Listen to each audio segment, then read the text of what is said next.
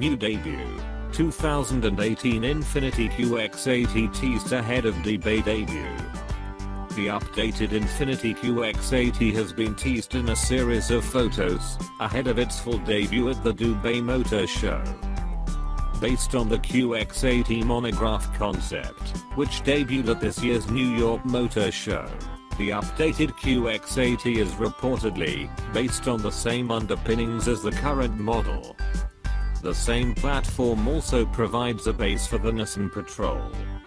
We'll have to wait until November 14th Dubai time to see how much the new QX80 differs from the current model, but the teaser images show the revised four-wheel drive will sport a sleeker and more attractive front end. At the front, there are new headlight units, which have been moved up the redesigned front fascia. This means there's no longer a huge step between the front wheel arches and the bonnet bulge. Infiniti promises the updated QX80 will feature a luxurious cabin and a handcrafted interior. We can see from the teaser image set there will be new door trims featuring pleated leather, at least on some trim levels.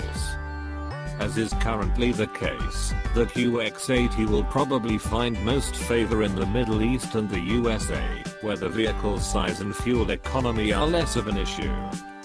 So far this year, Infiniti has found 59 Australian buyers for the QX80, well behind the segment-leading Mercedes-Benz GLS 781.